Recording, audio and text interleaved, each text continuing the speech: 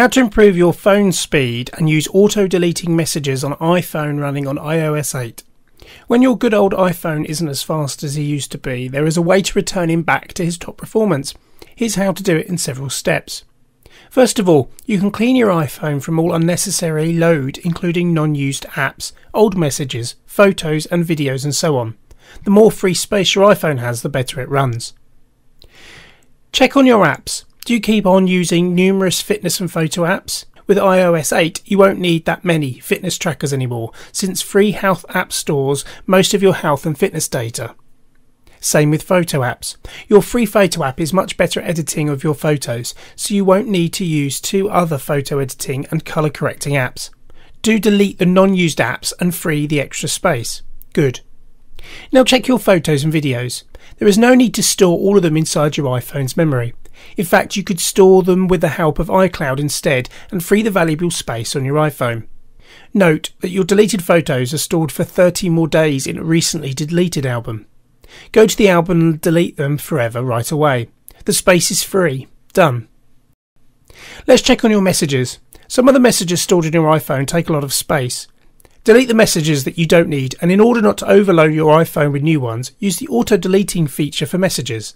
Go to Settings, then Messages, then scroll down and tap Keep Messages. Instead of keeping messages forever in your iPhone, opt for keeping them for 30 days. Alright, it looks like our iPhone has much more space now. Let's move on to the next step. Step 2. Close all running apps. You won't believe how much operational memory your running apps use. To stop them from doing that, double press the Home button to reveal the list of running apps. Tap on the featured pages of running apps and drag them to the screen to force close them. Here you go, you just freed a lot of space of your operational memory and prolonged the running time of your battery. Step 3. Reactivate Bluetooth and Wi-Fi if you don't need them. Swipe the finger up the screen to reveal your control center. Proceed with tapping on Bluetooth and Wi-Fi icons to deactivate them.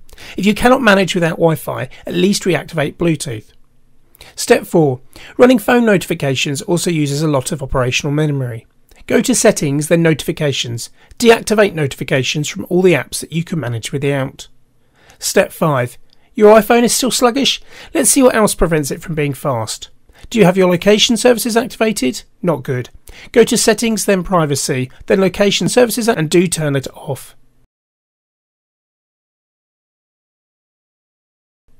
Now let's check your Safari app. Once again, go to Settings and choose Safari. Scroll down and choose Clear History and Website Data. Choose again, Clear History and Data. Deactivate automatic app updates by going to Settings, iTunes App Stores and turning all automatic downloads to off. Step 6. Finally remember to treat your iPhone kindly and give it some time to rest. Switch it off and restart it regularly. Having followed all of the steps above, you'll notice that your iPhone has returned to its fast self. This is just great. You've just learned how to improve the speed of your iPhone running on iOS 8.